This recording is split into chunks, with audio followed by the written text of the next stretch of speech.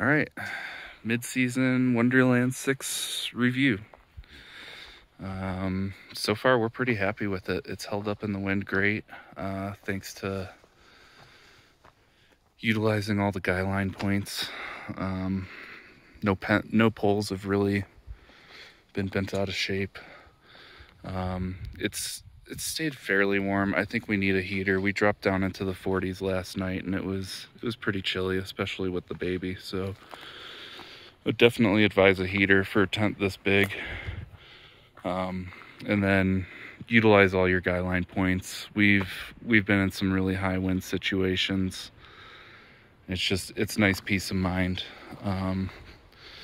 So I definitely make sure you utilize those points, even if it's not windy, because it just takes one rogue wind to ruin your day.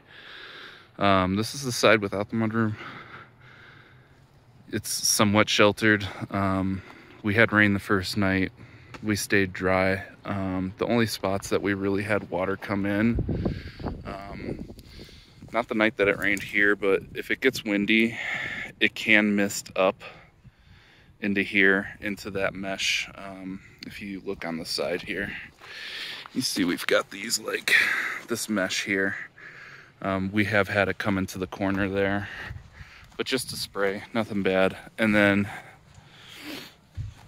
that little tabby right there, that thing, it wicks water and then it wicks into the inside of the tent. So I've got to get some like wax or something and just treat that so it doesn't wick into the tent. And then, yeah, that's pretty much all the stuff on the outside. Mudroom, I don't know, some days we use it, some days we don't. If it's going to be really windy, we don't really bother with it. We've got a canopy tent that we use for shade, so it's not that big of a deal, but for the rain, it's really nice to have this like dry area, like a staging area almost. Inside of the tent, tons of room for us because we're 2 people and a baby and a dog, so fits our double bed, little dog bed, and our pack and play. Really nice. I highly suggest getting a fan for your tent if you haven't already. That's been an absolute game changer, especially with the heat in here during the day. This tent does bake. One follow-up. So this pole did get a little asymmetrical bend in it again. I'm not going to return it. I'm just going to keep my eye on it.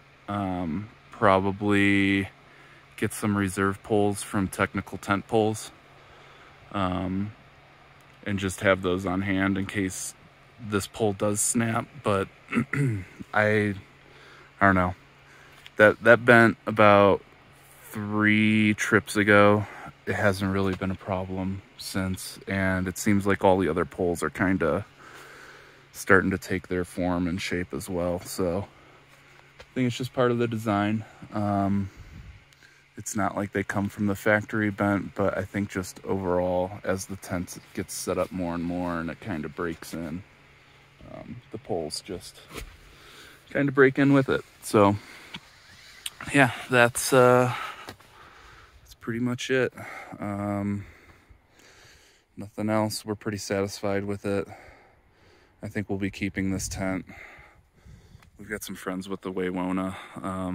I don't know if I can't get them side by side, so I can't do a comparison, but this is definitely smaller. I would say that the footprint of this tent with its vestibule is about the same as our tent without our mudroom.